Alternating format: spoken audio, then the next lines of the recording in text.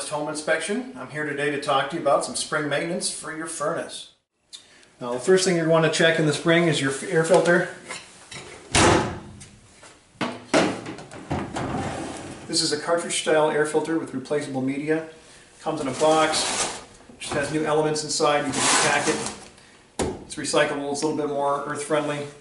They also have large cardboard cartridge boxes that you can put in place of these. You're going to want to check these every 3 months. These larger filters may last longer than that, but if you are a smoker or have pets, you're definitely going to want to replace this every 3 months.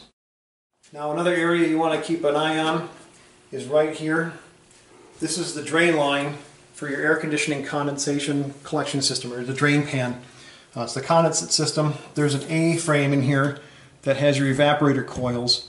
They are what cool down the air when you run your air conditioner, and part of that cooling process is dehumidification. It pulls the moisture out of the air, it condenses on those coils and drips into a pan, and the pan then drains out this line.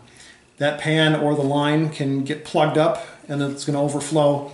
You're going to see signs of overflowing here on top. There'll be rust, there'll be water stains, they might even be blue or just corrosion colored. So if you see signs of that, you definitely want to have a contractor come in and clean this. Make sure the condensate drain system is operating properly. Now, furnaces make water year-round, both at the AC and the furnace, the actual burning process. When you burn the gas, it creates water. The water is collected and it runs out of a drain. If that system is leaking, you'll be able to see it inside the cabinet here.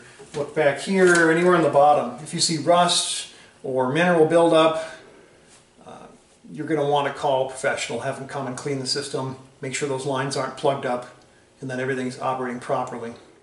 The next thing you'll want to pay attention to is this unit here. This is a fan.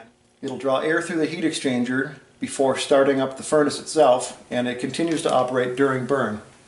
If this fan is making a great deal of noise, or vibrating, or not working at all, you'll have issues with your furnace, and you'll need to contact an HVAC contractor to service it. Now, this furnace has sealed combustion. It's inside of here. Through this little window you'll be able to see the burner. You'll be able to have a limited view of the burners and the surrounding area. If there's any glowing coals or little carbon buildup on there, you'll want to have it cleaned. When your heating and air conditioning professional comes to your home, they're going to leave a tag or a sticker that details the last time your furnace was serviced and what they did. Your furnace should be serviced yearly by an HVAC professional. This regular maintenance will help you avoid costly emergencies down the line. We hope you enjoyed our video. Please subscribe to our channel for more tips on home maintenance. And if you are ever in need of a home inspection, we're just a call or a click away.